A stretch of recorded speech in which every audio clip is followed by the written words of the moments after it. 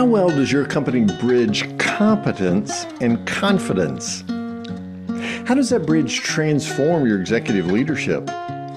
Leadership that creates a positive work culture that drives results. My guest on this episode of the Work Positive Podcast has the blueprint and skills to build this bridge. She does it daily as she leads an amazing team of nearly 2,000 staff to produce Freightliner M2 and SD Plus medium-duty trucks as the general manager of the Daimler Truck North America plant in Mount Holly. Let's discover right now how you can develop your workforce through a relevant digital transformation that transitions product and service portfolios to more sustainable solutions on this episode of the Work Positive Podcast. Welcome to the Work Positive Podcast with your host, executive coach and culture architect, Dr. Joey Fawcett. Discover strategies and tactics that work positive as Dr. Joey talks with industry leaders who create a positive work culture that attracts top talent and reduces team turnover. Discover how you can create a work positive culture that increases productivity and profits. Here's your host, Dr. Joey. Work Positive Nation, help me welcome to this episode of the Work Positive Podcast someone whom you will very shortly admire and want to be when you grow up. Here is the Joanna Cooper. Joanna, welcome to the Work Positive Podcast. Thank you so much. I am so excited to be here today. Oh, I am so excited to have you here because the company to which you belong is the largest truck manufacturer on the planet, right? Yep. Daimler Truck is the largest OEM on the planet. Right. And you are general manager of how many people at the Mount Holly, North Carolina plant? Right now we have just over 1,700 people that are sitting at our facility building medium duty trucks. Wow. Now, give us an idea of what a medium duty truck is, because we're not talking 150s or 250s or anything here. We're talking about something a little bit larger than that, right? Right. I mean, we're fortunate to work for a company that has a purpose for all who keep the world moving. And so we build products that enable just the world to do things. So a lot of our trucks become cement mixers. Altec is one of our largest customers, at least here in Mount Holly. And if you'll see those trucks when the power goes out, right? You have the street sweepers, right? Most of our trucks go to some of the best customers that enable like all that we rely on a day-to-day basis. Wow. Well, thanks for making those power company trucks, because when the power goes out, we want trucks. We've been doing that a lot in certain places. Oh my goodness, have you ever in your life? Yeah. We can have another conversation about solar panels and batteries, can't we? But anyway, and trucks are an amazing thing that I think many people take for granted. I mean, do Absolutely. You even think about how the cement gets to that new home that's being built to pour the footings and the Absolutely. dependability that truck has to have? And so those trucks are rolling right off of your production line right there in Mount Holly, North Carolina, aren't they? Yeah. All those Amazon packages have to get across sometimes the country, sometimes across the city. Right? There are a lot of use applications for what trucks do. And it's an inspiring business to be in. I can honestly say that. Yeah. So you've been seeing things built since you were a little girl, haven't you? Yeah, absolutely. My dad worked at Chrysler for 35 years. I came out of the city of Detroit, Motor City. So that's just kind of in your blood. Yeah. So how did you decide to become in this role that you are now? I mean, did you set out as a little girl and say, I want to build cars like my daddy? Oh, absolutely not. I think as a little girl, at one point I wanted to be a scientist. I really liked chemistry. And I said, and I can balance chemical equations really well. So I said, maybe I can go work for the military and be a bomb maker. And blow trucks up, right? But when I went to college, I also played Division I basketball, and being good at numbers, I ended up majoring in finance, which was good for me. And I wanted to be an entrepreneur. I'm a millennial, so we were a little bit of a different breed coming out of school. So I wanted to be an entrepreneur and do real estate and invest and things like that. And my best friend and I, we partnered together and crashed and burned very quickly, which is probably for the best. Well, I'm glad it was quickly. A slow Yeah, death me is too. worse. Absolutely. Yeah, I'm glad it was actually quickly. It didn't feel good at the time, but it was good in hindsight. And a recruiter called me one day while I was just looking for my next thing. And the position was at Detroit Diesel, which actually was 5 minutes from where I grew up. Didn't know. Oh, My dad wow. worked at Chrysler, not at the heavy duty engine facility right around the corner. And Hmm. I started my career there in purchasing and Hmm. just continued over the course of the first half of my career to say yes to a lot of different opportunities. I did an expat assignment. I had the opportunity to do that and lived in Germany for 3 years, returned to Detroit and did a role where I was working on the project management side, but I was in the plant, like really in the plant more than I was just at my desk. And I caught the manufacturing bug and pivoted there. And then that's how I made my way to where I am today. Oh, I love it. Okay, if you played D1 basketball, you got to give a shout out for your team. Where'd you play? Yeah, University of Detroit Mercy, Lady Oh, Titans. Lady Titans. All right, go Lady Titans. That's amazing. Yeah.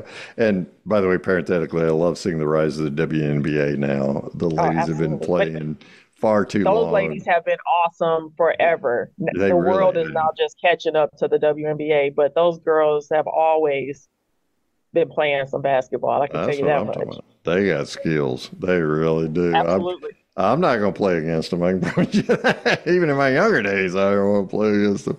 So you caught that manufacturing bug. What was that like for you? It was the blend of, I think, personality and position. So within our organization, we take the DISC assessment. I had also taken Strength Finder. You had Myers-Briggs, but the DISC, when I took that, it resonated, and it was a while back. Hmm. And I think we oftentimes are looking for that thing that makes us feel like we're at home. I felt like in the plant, on the shop floor, like even in the dynamics of what it is that we do, that I had the opportunity to show up as my whole self and not parts of myself. Right. So it was just, like I said, the blend of position as well as right purpose and fit. Position, purpose, and fit. Oh, that's a great recipe for anybody who's Yeah. looking to help people find their authentic selves along the way. So, how comfortable are you sharing with us what your high score was in the disc? Oh, I am a high D in my natural state and my adaptive state. The only thing that was my first test, so nothing else was over the line. So I'm one of those people, Yeah. right? And then as I've progressed over the years, I'm still a high D, but my C has gone up. So I Oh, try to has it really? leverage the Ah. C to depress my D, but I am not an I at all. Man. And I'm a very low S. So I Okay. am a high D, low S. I got you. Yeah, wow. Well, since you were authentic, I'll be authentic too. Very high D on my side, like off the chart D.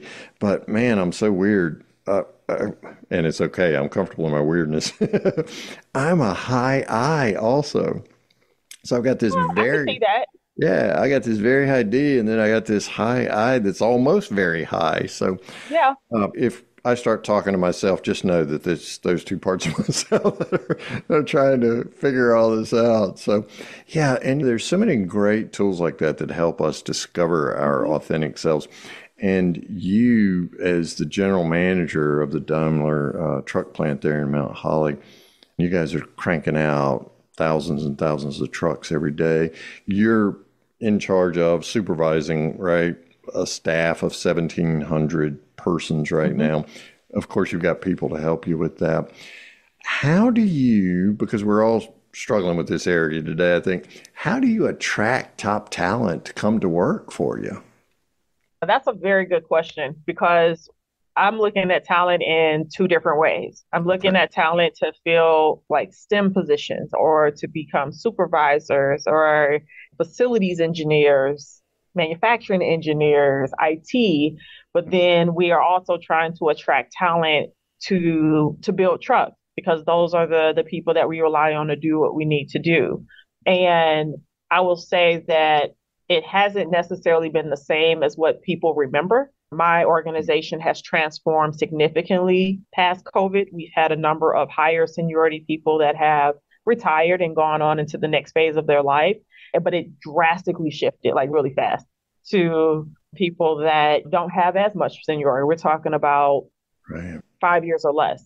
Oh, So many of these people that we hire on the blue collar side, people come in and some have experience mechanically, but others don't because as manufacturing has shifted and you have ergonomic accommodations, processes are safer, just product is a little bit different. Now you have significantly more women or significantly different skill set of people. And let's be clear, a lot of people don't have shop class anymore. They don't know tools or yeah, right. No, can they read a tape measure is a question I hear from our GC friends. Right. All right. So part of attracting one is where do you go to attract? So we try to partner with schools that have programs that help to at least provide students with this baseline skill.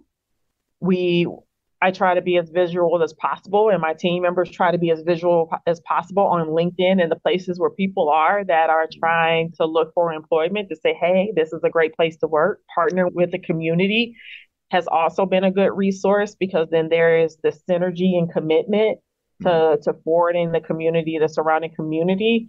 But there isn't one simple recipe as far as attracting talent, honestly, because you're talking about a lot of different types of work.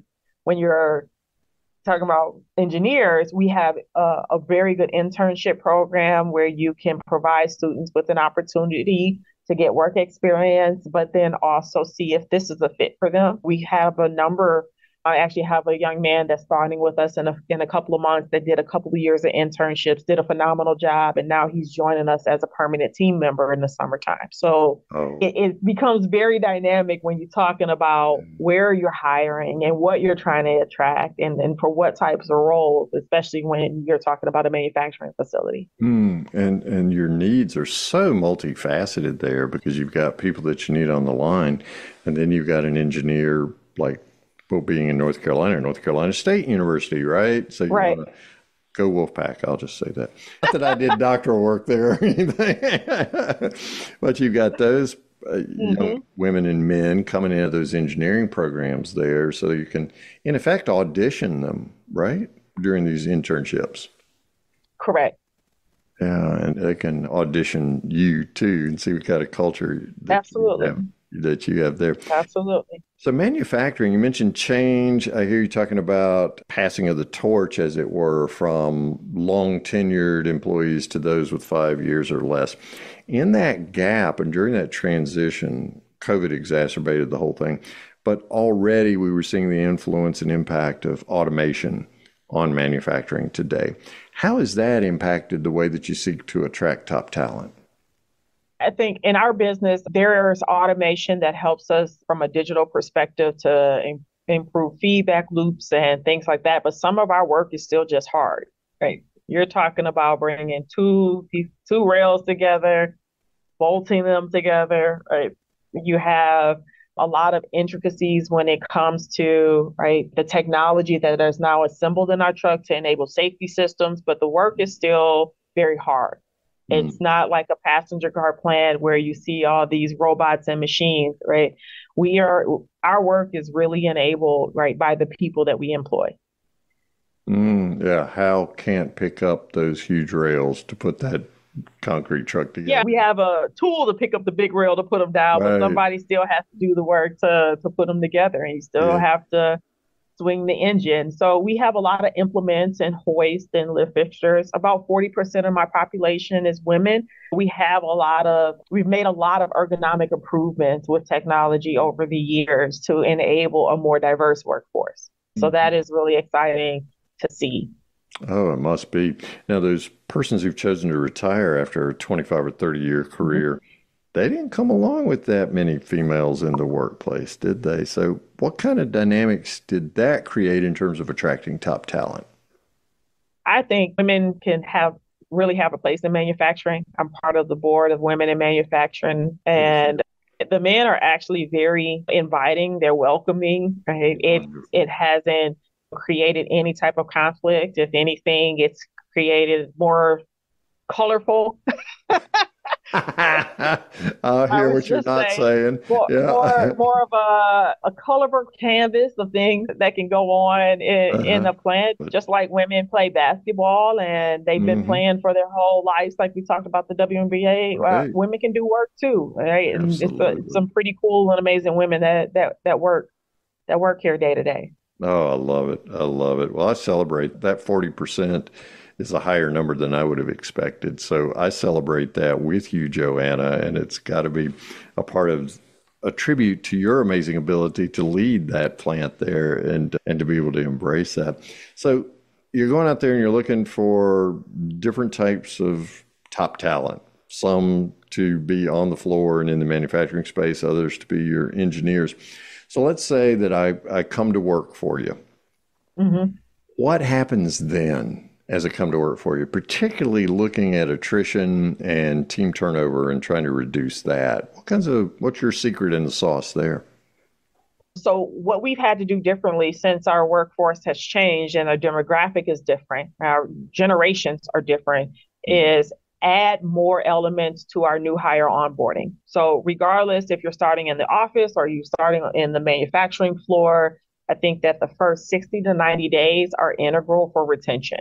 That's as much time as you get to capture the passion coming in the door and transition it to someone that wants to see themselves there sustainably. And that's not an easy thing to do. Mm, But starting out with your onboarding is really important. So, like, I try to join as many onboarding sessions as I can for 10 to 15 minutes just to talk about the high level strategy, the purpose of the company, and orient them just like we talked about what it is that we get to do every day. And I explain to them what my expectations are, right? Safety first and foremost. We want them to go home better than they came. That's what we say in our envision future. good for Meaning, I said, I want you to have both your eyes, all 10 fingers, all 10 toes. So don't take shortcuts. you. Hey, we have systems in place and just be present. Let them see that I am a person, not just a Mm, figure in a seat, right? So mm, that's probably one of the few times that they would get for that long of a time just to sit, just because I'm walking around, I'm doing gimbas and things like that, but mm, just to set the tone. And mm, then adding additional days of training to not just put them on the floor, but to take them through, hey, these are our systems, these are our tools, right? Let them feel what it feels like to use a hoist or an impact gun and things. And actually, sometimes people say, you know what, this isn't for me, right? But I'm glad that they make that decision within 60 days and not mm. 360 days, because that's a much different process. And Yeah. I think the same is the case for if you're hiring. So can you explain to somebody what their role and responsibility is? Right? Do Mm, they know what the expectations are? Can you define for them what the next few weeks are going to look like so they can be mm, prepared mm, so that you can help them through that journey? I think that that's really important. mm. So you're anticipating certain mile markers along the way and answering those questions before they actually can come up in the reality of the floor. Yeah, and maybe it's because I was an athlete, right? And I think about sports, right? You give them a playbook. Like, that doesn't mean that there's not going to be offense and defense and things that happen, but Sure. the best teams that I played for had coaches that set clear expectation Mm, mm, mm. and could define what success looks like. Yeah, I'm reminded of North Carolina State's famous coach Jim Valvano, who Hmm. began the first day of practice by bringing the ladder in and scissors and had his players climbing up to cut the nets.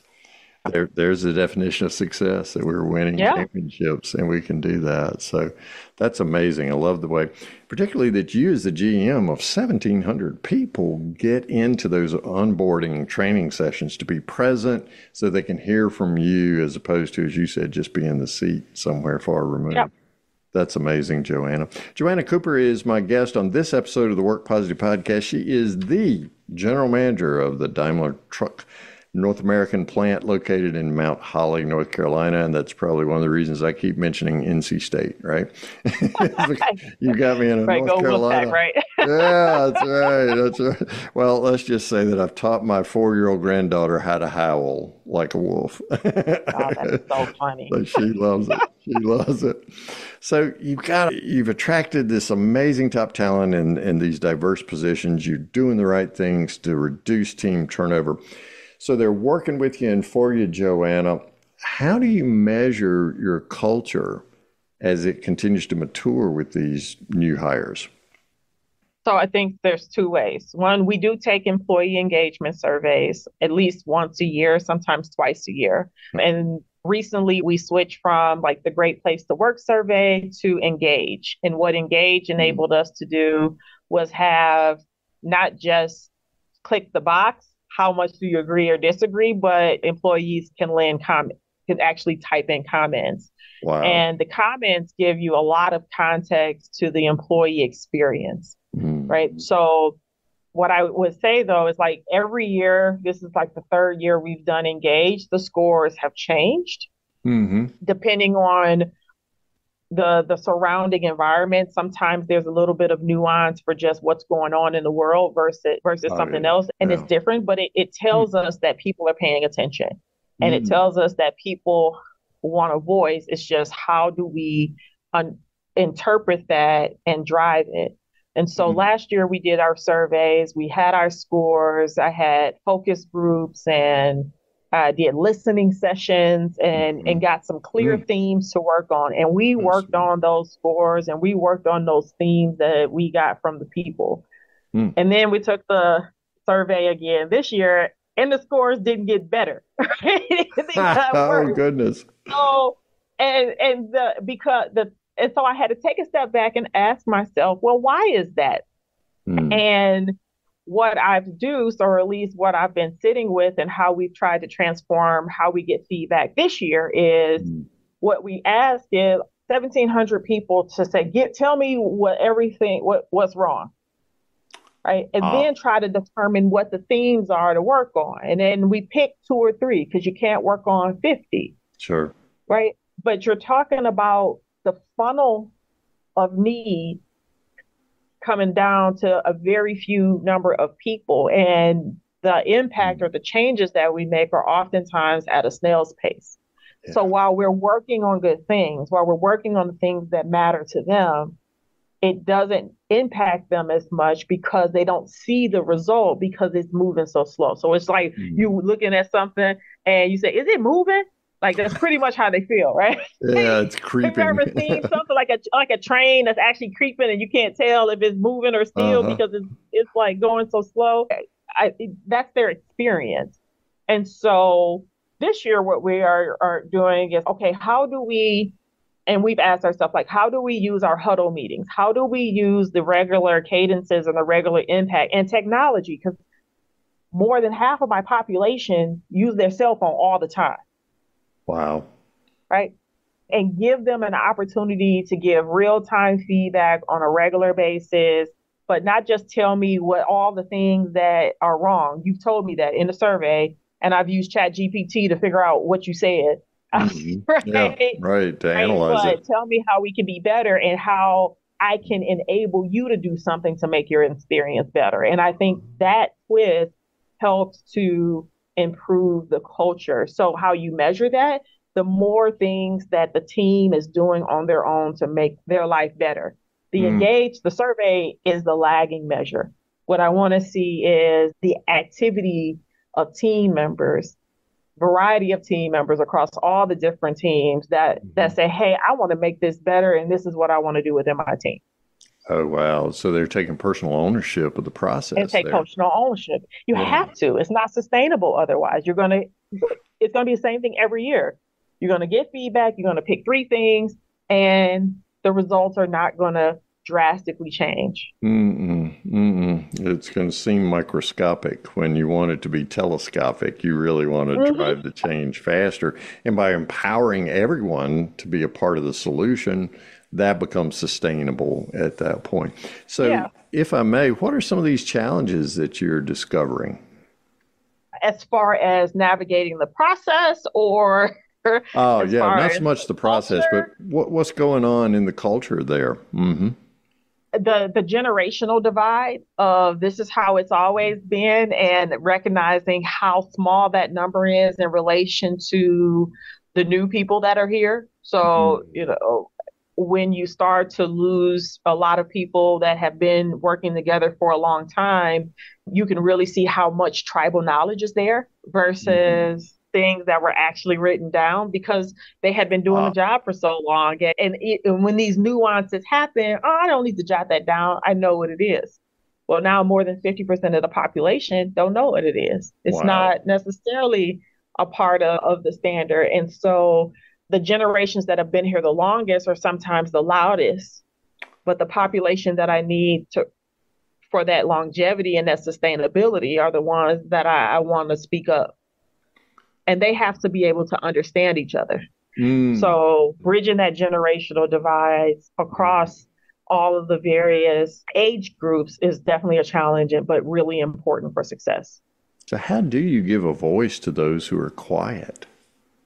Surveys. Okay. Like Slido, anything that you can develop where people can just give quick feedback. We launched a communication app where we can put more information out, because it's a lot coming at you. So it's framing it in a way where they're quick answers and people can vote, and then you can consolidate, you can digest, you can ask the next question as quickly as possible to keep them engaged. And then defining the forum to engage them in, to have those regular conversations. And it's not just with their phones, it's also with their supervisor or their team leader in their huddles. Like, all right, hey guys, this was the result. What do you think about this? And then, and really start the conversation around, all right, how can we make this better? Oh, there it is. There's the gold. So the surveys and all are the conversation starters. It's in the huddles and places like that, and team meetings where you say, okay, how can we make this better? And that's the generative part of the whole process to create a positive work culture. And what technology then helps us do is saying, instead of using pen and paper and somebody take notes and write it down, then you have to transcribe those notes, and then somebody has to put it on a PowerPoint. We can use tools like Slido and any of those, Mentimeter, any of those things to do it for us. Yeah, and to get the information back faster so the conversations can start, so behaviors can begin to change, so the culture improves. Right. And that's going to move the needle on the engaged surveys that you're taking every year. It's going to move it faster. That is the hypothesis. I love it. Well, and we hear this from so many persons like yourself, Joanna Cooper, that it's this multi-generational approach and the loss of that tribal wisdom, right? Here's how we roll, but we didn't codify it. We didn't make it accessible to persons other than those who loved working here and stayed here for 25 years. So how do we pass that knowledge on, that way we roll onto the next gen? That's incredibly helpful. And you've given us something very specific to do, so I always appreciate that. Speaking of which, Joanna Cooper, who is the general manager of the Daimler Truck North America plant in Mount Holly, North Carolina, oversees the amazing creation of thousands and thousands and thousands of trucks every year that are bringing you concrete, that are keeping the lights on for you in all sorts of ways in which your world is made better. I always like to ask my guest, Joanna, one thing, because Work Positive Nation is always interested in one thing. We're all looking for one thing we can do today. I can't move the mountain all at once, but I can take a shovel and begin digging. So what's your one thing, Joanna Cooper, that you would recommend to Work Positive Nation that they could start doing today to create a positive work culture? Be a trailblazer. Work culture is changing faster than we can change with it. So how can you be on the forefront of teaching organizations how to change faster. I love it. Empowering change. And that's the sustainable solutions that you're doing Absolutely. right there at the plant at Mount Holly. Joanna, I have learned so much from you today. Thank you, thank you, thank you for spending time with us, taking time away from the rolling that's going on there in your truck plant. And we are just so grateful for this time together. I'm smarter, I'm better. I know Work Positive Nation is too. So thank you so much for spending time with us today. And I appreciate talking to you. It's been a wonderful conversation, Dr. Joey. Thank you so much. Thank you for listening to this episode of the Work Positive Podcast. Please share this podcast with your friends who are HR and small business leaders so they can do one thing today to create a positive work culture that increases productivity and profits. I'd like to give you a free Work Positive course just for listening. It's called Something to Talk About, and it's transformed the work conversations of so many people all over the world. Get your free copy when you go to workpositive.today/something to talk about, and you can start transforming your conversations today. Remember, it pays to work positive.